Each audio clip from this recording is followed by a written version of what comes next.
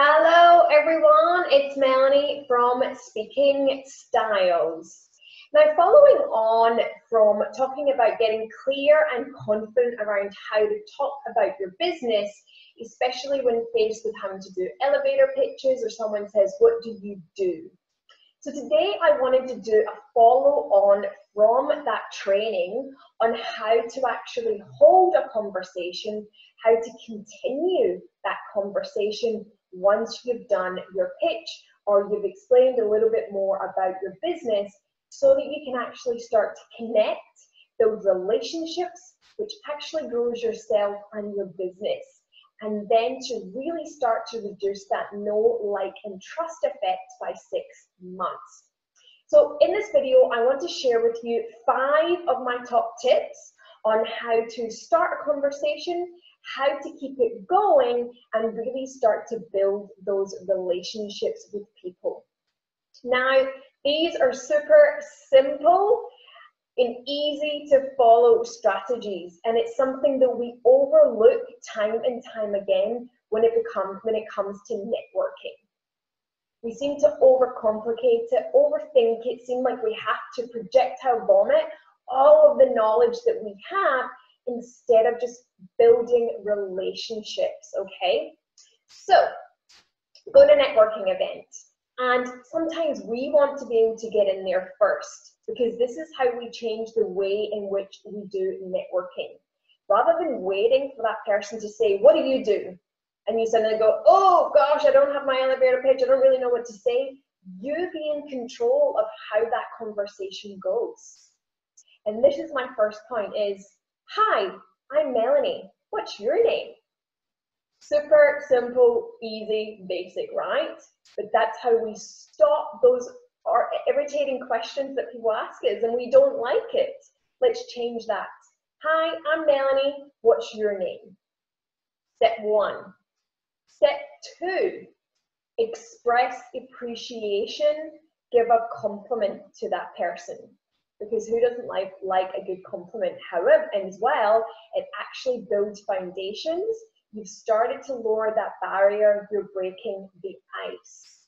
So by expressing appreciation or giving a compliment, it could say that that person is wearing a nice top, a nice bag, or whatever it is that they have on them, or they have a nice smile. It's really warm and welcoming, and that's how I came over to speak to you, because you had a warm approach, open posture, ready to be able to have that conversation. It can be super, super simple.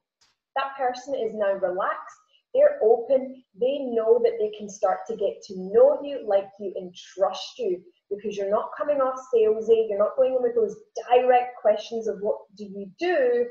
You're just getting to know that person. So now that you've said hello, you've expressed some form of appreciation and a compliment, now we want to go in with our open-ended questions, because that's how we have a two-way conversation with people. So the first one could be is, "How's your week been? What's the best thing that's happened to you this week?" So we start to flip that stress level that that person could be having and start to find out what is that amazing thing that's happened to them this week. Getting them to reduce their stress levels and be able to bring them back into that present moment. And they start to focus on something amazing, right? And we get to deeply listen to what they have to say. Because a lot of people jump straight into negative about how busy they are, how much they have no time. We want to be able to flip that. We want to build a positive relationship. Open-ended questions. You could say, how often have you been to these events? Have you been to them before? What do you love about attending these events? See, we're actually asking open-ended questions. So then you could go into, "Tell me a little bit more about yourself. What do you do in your spare time? What's really good to do here locally?" And then we be present, we start to deeply listen to that person. So when we ask people what do they do in their spare time, or what do they love about doing in their spare time, we begin to hear what they're saying.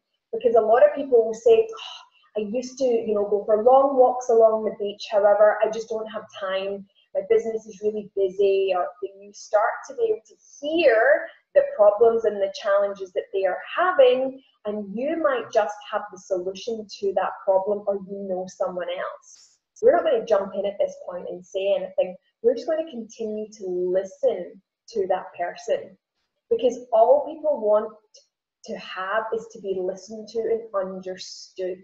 Okay, that problem and that solution that you have or someone else has, you bank that for later.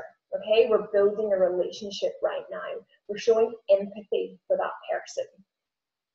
So then my next point is, we want to be asking, what are you passionate about? What lights you up inside?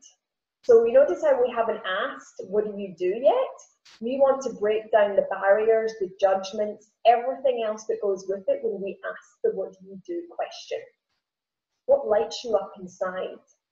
People will begin to tell you more about what lights them up inside, and they will probably tell you some things that they might be struggling with as well. So these are two really amazing questions when we listen deeply. We start to bank up and we start to empathize, and we can really show our interest to that other person. So be of service when we are having conversations with people. People love that, okay? We can start to find common ground around what they're passionate about. Is it something aligned with your values, with your purpose, with everything else that goes with it? Are you starting to connect, become relatable? Can you be able to respond to their responses with something that could be relatable to them? Parts of your story that you could share with them. So that's number 4. Number 5. Now, you don't want to just stay with that one person, right, at a networking event. You want to be able to speak to many more people. So a great way to end that as well, because that's another thing that people find really difficult, is to end that, to be able to go somewhere else and say, I'd love to be able to carry this conversation on maybe later, offline, not offline, but later on outside of this networking event. Would it be okay to connect with you on social media? What is your most preferred platform to be on? And connect with them. Okay, so you notice how we haven't exchanged business cards? We haven't really asked about what they do because we're building a relationship. You connect with them on the spot, and then what you do is the next day you follow up with them. Send a message on that preferred platform and you say, how great was it to connect with you last night? We think of some of those points that they raised. So it was really good to get to know you more and understand more about your passions and your hobbies and things like that. It'd be great to be able to connect with you more. Would you love to be able to grab a coffee? Right? Super simple and easy, right? And we get to change the way in which we network. We get to change that question from what do you do to building a relationship, and reduce that know, like, and trust by 6 months. So that's my 5 top tips. Introduce yourself, then start to ask open-ended questions, give appreciation to that person, start to listen to what they're telling you, and then end it with connecting on a social media platform. So that is my 5 top tips on how to start, continue, and end a conversation with people at networking events. I hope that's been really helpful for you, and I look forward to being able to connect with you more in the next episode. All right, bye for now.